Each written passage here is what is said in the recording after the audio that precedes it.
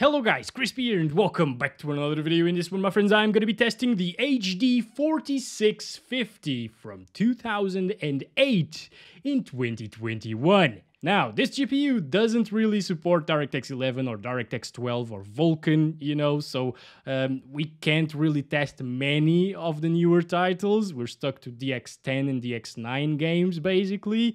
So don't expect me to run Warzone with it. Not that it would actually be playable anyways if it launched. But that doesn't mean that we can't have fun with a 13-year-old GPU. You know, you can always play older games.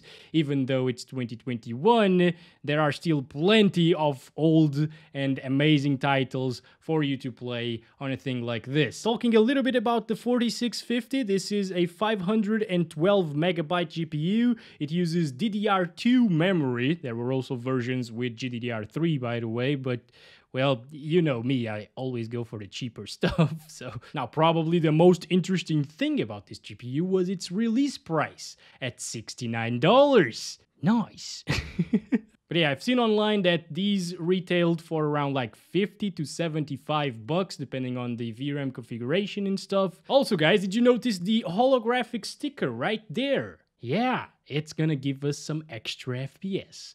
Let's put it to the test here in 2021, shall we? And here we go, everybody. We're now in the desktop ATI Radeon HD 4600 series showing up there in MSI Afterburner. You can check out all of its specs right here in Tech Power-Up's GPU Z, including the 512 megabytes of VRAM, DDR2, the driver date, which it's actually not too bad, you know, 8 years of support. It's not like the 6950 that we took a look at like a month ago or so. That only had 5 years of support. And finally, we are running it with a Ryzen 9 5900X and 32 gigabytes of RAM, and it's completely overkill and crazy to pair with a GPU like this, but we're just testing the GPU, so it doesn't really matter as long as we don't bottleneck it. So let's get into the first game. And first up, we got Battlefield Bad Company 2, legendary game. Still a lot of fun to play these days. We're playing it at 720p resolution using low settings and DirectX 9 API. Okay guys, so we gotta test it in the campaign because it keeps disconnecting me in multiplayer. I'm gonna start counting our frames. Some things look pretty bad. Look at that. Oh boy, reminds me of Rust, actually. We're also gonna test that. Look at that. It's actually playable. There are a few frame time spikes that are lowering our 1% lows there, but you know, you could play like this. The GPU was already 2 years old when this game came out. Yeah, if I had this GPU back in 2010, I would actually play this game on PC because I had a G103M laptop and it sucked, you know? This is not a perfect experience by any means, but I think for somebody that's not really used to high-end PCs and stuff, the FOV is so low, by the way, it's an alright experience, you know? I just want to see a couple of explosions as well, because I think those are demanding. No, get back there, get back there. Alright, I'm fine. Alright, oh boy, I died with an explosion. Of course, it happens in Battlefield, guys. Okay, so, if you get inside of the smoke of the explosions, it drops by quite a bit. Oh, it's bad now. Yep, it's pretty bad now. So I actually expected better in Bad Company 2. And let's actually try Battlefield 3. I also spent a lot of time playing this one back in the days. 480p resolution at low settings. And I think it's actually kind of more playable than Bad Company 2 because it doesn't stutter. Look at that. It's actually getting playable and consistent FPS, unlike Bad Company 2 for some reason. The 1% lows on that were absolutely awful, and we haven't really seen an explosion yet, but so far, so good. Oh gosh, it's actually kind of hard to control this, now that I'm used to 60 frames per second, but I actually used to play this one, gosh, okay, at around 30 or 40 something FPS. So this isn't really new for me. As long as it doesn't drop from 30, I am okay with the experience. Oh, a couple of them. Oh, no, give me the double. Thank you very much. All right, another one down. Here we go. Let's revive our boy. Bam. All right. You know what? I'm actually getting used to it right now. Oh, the lens flares. The totally ridiculous lens flares in this game. I forgot about that. Okay. Okay. We got this, guys. It's still very hard to spot people, but it's possible to do so. And it's possible to play like this. Now, I would actually try to find something better if you really want to play Battlefield 3, but I guess I could actually have fun with it if I didn't really mind going blind by an early age. But okay. Okay, so we're playing a broken game now. This is CSGO at 640 by 480 using the lowest settings. Okay, and I say it's broken because this game used to run really well in old GPUs, but not anymore. Right now, it stutters like hell in old graphics cards like this one, and that's why our 1% lows are going to be very low there. And I'm also running this in windowed mode instead of full screen because my capture card can't really record it in full screen for some reason. It's the only game where it has problems, so I don't really like this one. But you know what? It's actually playable. I expected it to be a very bad experience because it's such an old card, but actually it's pretty alright. Okay. I can't do flick shots in windowed mode. It's so annoying, the input lag that you get. Have they actually improved something though? What the hell are you doing? I can't do the flicks. Oh boy, okay, I almost died there. Jesus, okay. There's another one there. Well, it's not a competitive experience, but it's far better than what I was expecting. If you have a Core 2 Duo, for example, yeah, that's not gonna go well. But if you're using something like a 3rd gen, even 2nd gen i5, I think these FPS should be possible to achieve with a configuration like that. So, overall, I am impressed here in CSGO. Wasn't expecting this, and it's quite playable. And let's play a 2007 game. This is Team Fortress 2, of course. It has been updated as well, and it runs worse now than it did back in 2007. But we're playing it at 1080p resolution using these settings. All right, guys. So the reason I chose 1080p in this one instead of 720 was because we were getting like 100 plus FPS at 720p. But now we're dropping from 60. But it seems like it's still playable, you know, especially when there aren't really many characters in the screen. Oh, this is bad. Okay, I need medic, please. Thank you very much. All right. Okay, I can't really... Oh my gosh, my aim in this game. All right, it's been a while, guys, since I've played Team Fortress 2. So, don't expect good gameplay coming from me, but it's playable. It seems like it is playable. Okay, let's go. It's not like the best experience ever, obviously. It drops into the 30s if you get really close to like a pyro, for example. But it's alright, I would actually choose to play this at 720p instead to achieve 60 plus at all times. Alright, you know what? I decided to play at 720p for a bit as well. So 720p, still using the same settings. And it's completely crazy right now. Oh, I'm on fire. No! The HP was right there. Yeah, these are completely ridiculous frames that we're getting right now. I totally did not expect this. Still drops from 100, by the way. Please, medic. Oh, come on. Whenever you go invisible, it used to be very demanding. I remember that, but it's not really very demanding for this. Okay. Yeah, the 4650 is a very capable card if you want to play games like Team Fortress 2, older titles. You know, it's gonna run really well. Alright guys, time for GTA 5. We're playing it in DirectX 10 using 800 by 600 resolution and the lowest settings without shadows. I went into the config files to disable those. Over on the advanced settings, everything's turned off, and the game actually tells us that we have 16 gigabytes of VRAM, which is kind of interesting and weird. And look at that, guys, 30-something FPS. It's actually playable, you know, especially if you're coming from something like a GeForce 210 or a G100 or like an 8400 GS, this is a dream come true. It's a little bit stuttery as well, just because we are running out of VRAM at this point and it's starting utilizing RAM. In this case, the RAM that we're using might actually be faster than the VRAM. You know what? I think we never visited Jack at night or at sunset. It's actually quite beautiful right now. Let's do that, guys. Let's do that. And we actually have a friend this time around. I think this is playable, guys. Considering that this was already 7 years old when this game came out on PC, it's not a bad experience. You know, even if it drops into the 20s, it's not as bad as I thought. Look at that, it's dropping into the 20s here, and still in the 30s at times. Hello, Rick, how's it going? And, oh, we're almost there, 35.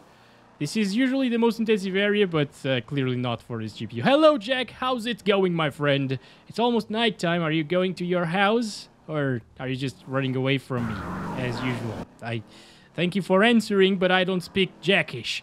It can play GTA 5 at 30 FPS on average. Okay, so up next I had Rust, but it doesn't seem to work very well. Even if it did launch, I don't imagine it would be a good experience, but this is the experience here. Yeah, we got a black screen, and then my mouse is at like 0 FPS or 0.1 frames per second. I stopped moving already, and it's still going. And then it crashes. It doesn't really like our 4650. Let's get to the next one. All right, guys, we're playing Left 4 Dead 2, which is a 2009 game. We're playing at 720p resolution. You can barely tell. But yeah, medium settings as well. Let's go. Start counting our frames here. And look at that. It's actually quite playable. Oh, boomer. All right, and the charge. Oh, no, that's a tank. Oh, boy. Okay. I guess we're good, though. Oh boy, no, I'm stuck. Let's go. Nice, we got him. Okay. All right, there we go. Beautiful. This is amazing performance as well. Back when this game came out, I was playing it with like 30 or 20 FPS. Again, with that G103M laptop. Look at those 1% lows, by the way. Beautiful stuff here, guys. I also want to see like a Molotov or something, because that's usually intensive in this game. Alright, mollies, please. Pipe bomb. Well, that kind of works as well, I guess. Let's see. Explosion, please. See the explosion. Seriously, only one zombie in the goddamn pipe bomb, but yeah, it was enough for us to see that it doesn't drop from 60 frames. You can actually have hours and hours of fun with this game, and it runs flawlessly at 720p medium settings. Oh yeah, boy. Okay, yeah, this is great. This is just great performance. Lots of things happening here. Still handling it like a champ, guys.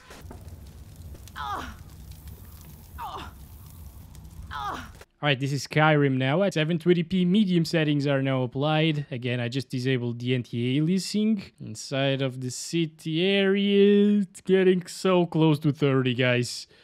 Oh boy. Okay, so if you want to play Skyrim, I guess 30 FPS is not that bad, since it's a single-player title. But it will drop from 30, especially in, like, fights. Get to, like, a forest area right there and see... Oh, it's dropping already. Well, if you want more FPS, you could always play this on low. So I think this is alright. It does an alright job in Skyrim, and I just expected a little bit better again. But yeah, 2008 card. Skyrim is from 2011. Oh no, 0% CPU usage right there, guys. Yeah, it drops by quite a bit here. Look at that, pretty bad. But again, you can play this on low. Time for Far Cry 3. We're playing at 800 by 600 using the DirectX 9 API and the low settings, of course. Well, this isn't too bad, maybe. Once we get outside, 30s. Yeah, you know what? Considering that this game is from 2012 and it was quite demanding back then, it also looked beautiful for a 2012 game. I guess this is pretty decent coming from the 4650. Shut up, Dennis.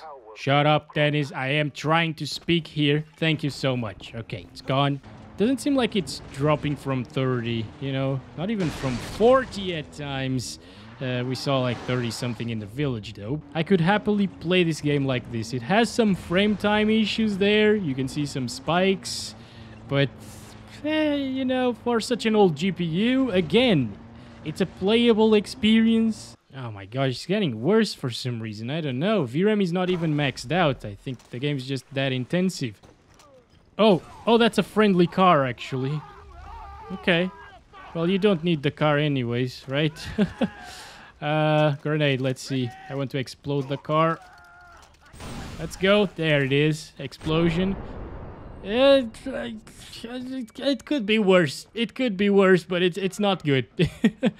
It's very stuttery. Dota 2, we're playing at 720p resolution using low settings with 75% render scaling. And as you can see, guys, it's all right. It drops the frames by quite a bit. We got a team fight right here. As you can see, it drops from 30, which is not very good. I still think it's playable, you know, but it's far from the best experience. I wouldn't really lower the resolution further than this because it already looks very pixelated.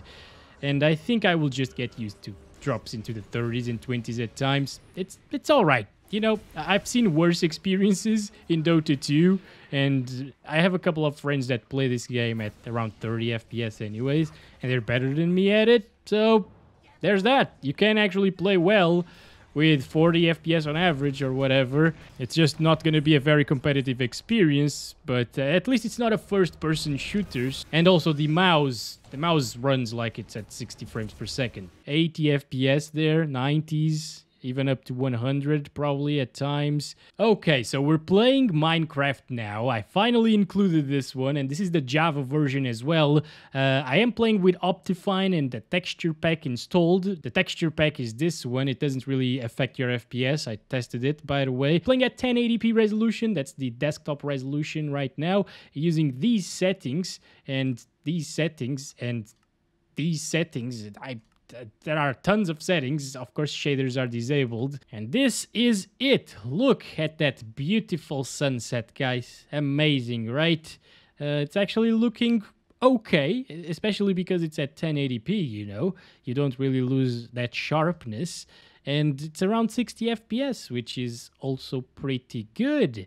Look at that. It's actually dropping into the 40s up here, which, yeah, it's a little bit intensive, as you can see, but I guess this GPU is actually doing a pretty decent job. I'm having ping in Minecraft. So that's my house right there. This was Digimoon's house before she burnt it because she was trying to put lava there to make like a garbage bin, but then it catched fire and this is the result. We actually made a huge hole right here without her even knowing, just because, well, I have no idea to mess around with her, I guess. Frame times are so bad at times. Oh boy. Maybe it's like the render distance or the chunks or whatever. Yeah, this is it, guys. Look at this. Holy crap. We got a crowd. We got the arena right there. So yeah, I think you can actually have fun in Minecraft. If you want more frames, drop your resolution down to 720p. It should be way better, of course. But can it run Crysis? Let's find out. We're playing at 720p resolution using low settings. Oh, I totally forgot about that bug in the 50. Yeah, it also happened with, oh my god, the 5770. The HD 5770, also from ATI or AMD or whatever. Yeah, the FPS are good, but the game is kind of broken in this GPU. It's probably the drivers or whatever, I don't know. Well, I guess if it wasn't for that, it would actually be a playable experience here in Crysis, which is impressive. You know, this was a very hard to run game back in 2007, in 2008. There we go. I am fat and heavy right now. Let's do this. I don't fear anything. Come on. Oh, finally. Come on. Wait, was that it? No, okay, finally. Didn't drop from 30 there. It's It's horrible, actually. FPS are fine, but it's horrible. So, should you buy an HD 4650 in 2021?